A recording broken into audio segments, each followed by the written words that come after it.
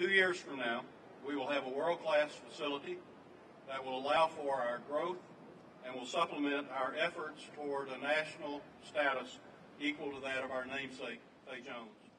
Vol Walker Hall once housed classrooms, lecture halls, and studio space for University of Arkansas architecture students. Because of renovations, students and faculty have had to adapt to new locations around campus. Studio spaces for architecture students have been moved to the old field house, which also houses the Arkansas Center for Space and Planetary Sciences. Chairman of the Architecture Department, Marlon Blackwell, says the change hasn't sparked much criticism. People are very adaptive, and it's temporary. We're working through it.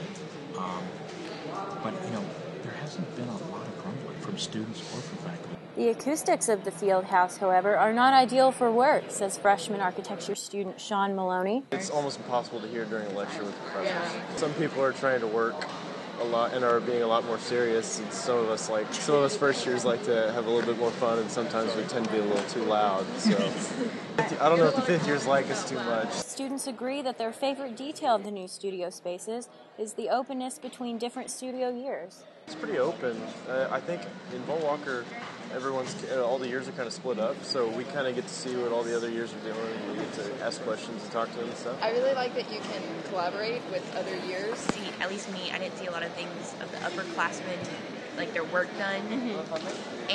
But in this type of setting, because everyone's in the same basically room, you can see it. We don't know what we're doing, and they kind of do, so we can get positive feedback like, yes, this is the right direction, no, you've completely missed it. Blackwell says the faculty has discussed ways to keep this collaboration between years in the renovated studio spaces. I think what we're going to attempt to do, is we've had discussions about this, about organizing the layout of the studios in the new building that allows for a greater interaction between younger students and older.